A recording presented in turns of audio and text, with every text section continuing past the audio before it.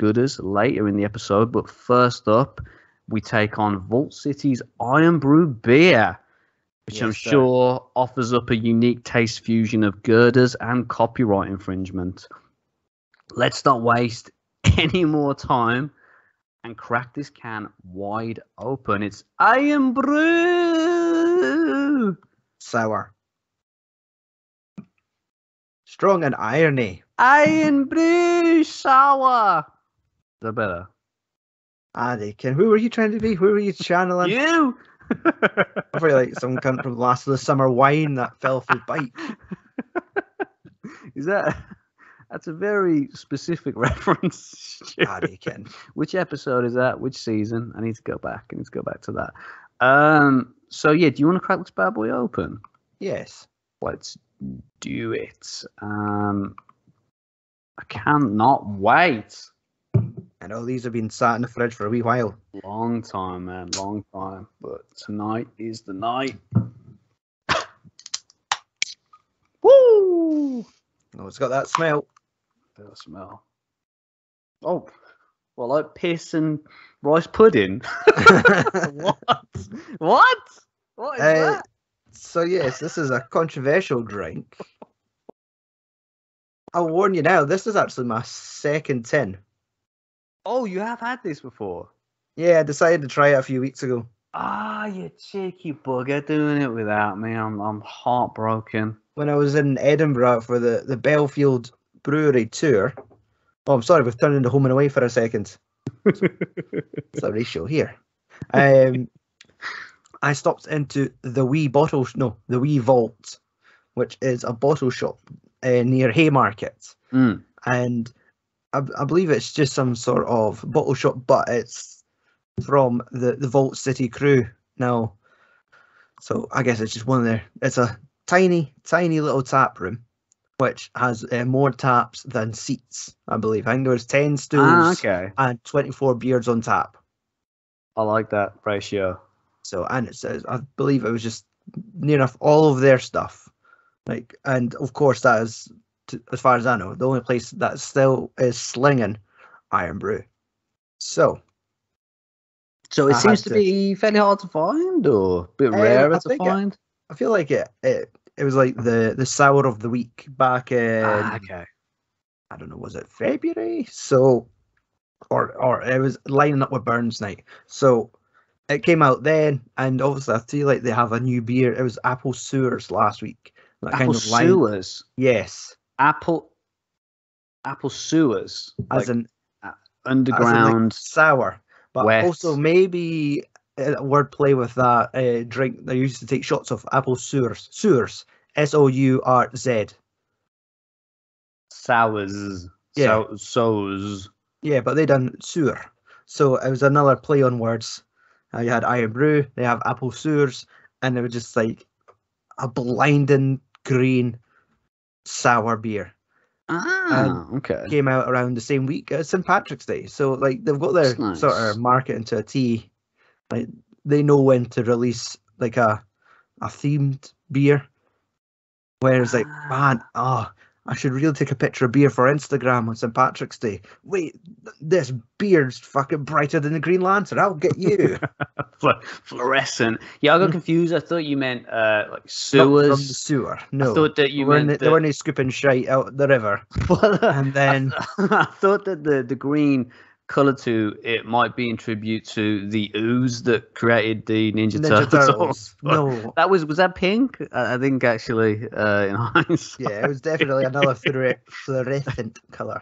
Guys, no Turtles affiliation at all tonight. This beer, just to confirm. I'm excited. Do you? Oh no, sorry. Well, have you had any Vault City stuff in the past aside from this one? I've had two. One of them was a Beer 52 beer. And I think we've discussed that on a future episode. And I had one of their Pina Colada sours, which was very tropical. But it's the fine line of sours. Like when sour is like a very distant cousin of beer, I believe. Yeah. I would love to kind of see how they brew their beers in comparison to others, because I feel sour's a completely different beast itself. It kind of definitely. It's the faint line between sort of like going into cider territory and beer.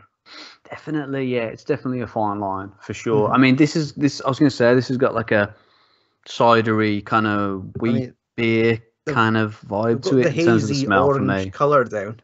Oh, definitely. That definitely looks like Iron Brew. Yeah, I think I do remember you mentioned that Vault City beer. But with our recording schedule at the moment, the way it is, I mean, it's a bit topsy-turvy, so forgive me, Stu. Or I might have just not been listening to you. That's definitely... Either way, it the was acceptable. Why don't we taste this blinking beer? You want to do it now? We are a beer podcast. It makes sense. It's a good fit for us. Cheers, Stu.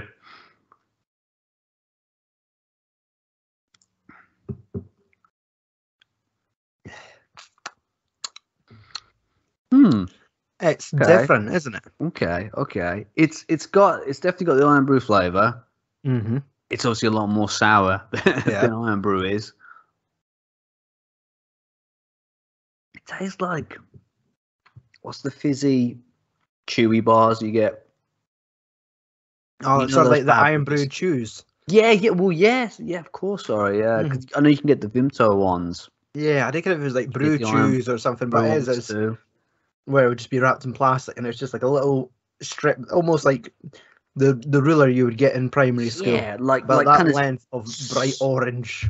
Yeah, like stretchy but teeth-breakingly hard. Yeah, you would take a bite and then just stretch it, and you get little fangs and lose a molar. That's it. It would strip you of your fillings, definitely.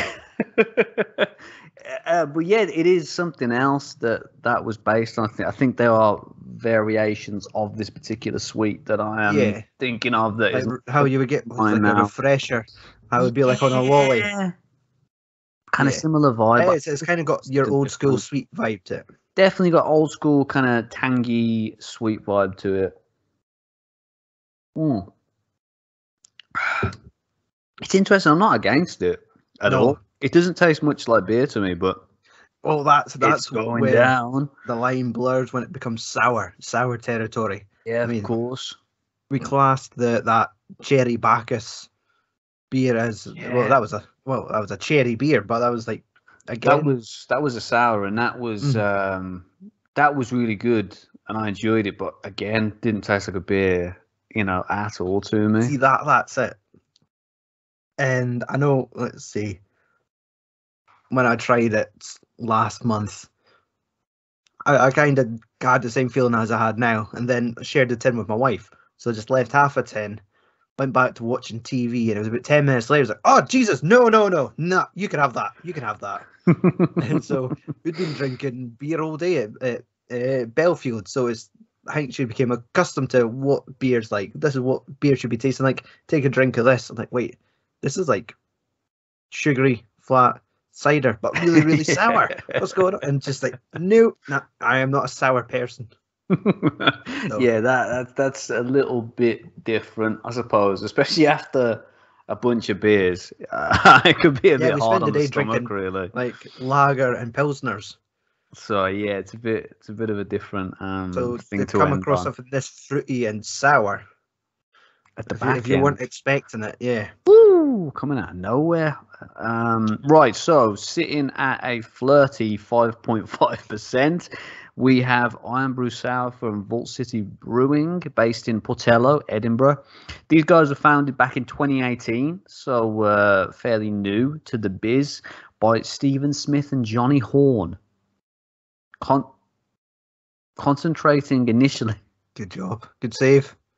On small batches of beer to Scotland. It wasn't long before the brews hit the UK, and they were soon to be the golden boys of the International Beer Festival circuit, with a breakout appearance at that year's Beavertown Extravaganza. Sounds like a hoot. It was the elderflower sour and mango sour beers that broke them into the mainstream, and they seemed to concentrate on the pudding or dessert side of beer making, with their catalogue stuffed with such brews as pineapple upside down cake. Ah, yes. guava banana banoffee toffee smoothie. Wow. And the 10.5% fruits of the forest triple stacked breakfast waffle. Ah, yes. I believe that one was on tap. These lads love to get a little fruity, I tell you. Like the percentages vary. Like I think high, that waffle like, one was high. Yeah. I can't imagine getting pissed off a breakfast beer. Man, you're getting into But dessert making it wine possible. territory at this point. Madness. So, Tom, what do you think of this beer? You know, it's made from girders. It's not bad. Not bad drink at all. Again, if I'm gonna go and go for a beer and drink a beer, it's not normally something I would pick, but much like the Bacchus Is it that we discussed earlier, it's an enjoyable beverage. It stands on its own as a sour beer, and I mean, if you want a beer that tastes like Iron Brew, this is it, my friends. If you want to get pissed off Iron Brew, you'll get there eventually. This is it. Yeah, it's almost got like wheat beer kind of, not wheat beer, like maybe Belgian beer kind of aftertaste to it. It might be a stretch, but that's the closest thing, or the closest kind of I don't know, normal beer, or closest kind of standard beer that I can think of that I would liken it to. Yeah, and I'm not sure if you've read the description on the can. Like, also, these guys have a little sense of humor, like most craft breweries tiny. always tend to. But could you read the ingredients for our audience? Oh, we get the orange paragraph at the bottom. Oh, televisions, bicycles, refrigerators, no, telephones, further and down. golf. That's orange. Are you colorblind? Orange. Sorry, I haven't got the orange writing. I haven't got my glasses on. Would you like me to read it? Got Thomas? the vision of a dog. Malted barley. That makes sense. Oh, wheat. There you go. Yep. Oats. Iron brew. That would make sense. Yeast hops. Ogre malty. B. Yeah. I've won. Yep. Oh, Iron brew. They didn't mention that. Hublon. Yep. Don't know what any of these things are. Livere. Cibada Maltida. Trigo. Yep. Avena. Iron brew. Yep. Lipolo. Levadura. Gersten. Go on. Power through it. Weizen. Hafer. Iron brew. I think they're starting to take the piss now. Yeah. Hopfen. Yep. Hefe. Yep. Shouldn't speak about my ex like that. Mullet. There's mullets in this. Big mullets. Hivid. Havre. And obviously Iron brew as well. So, they say Iron brew quite a lot. Okay, that was what you were trying to point out. Yeah, I should have okay. maybe. No, that makes sense. Thank you. 60 seconds ago is probably where I should have admitted that this segment isn't working out as well as our plans. That went on a bit too long, to be honest. I mean, their description might be a little bit better.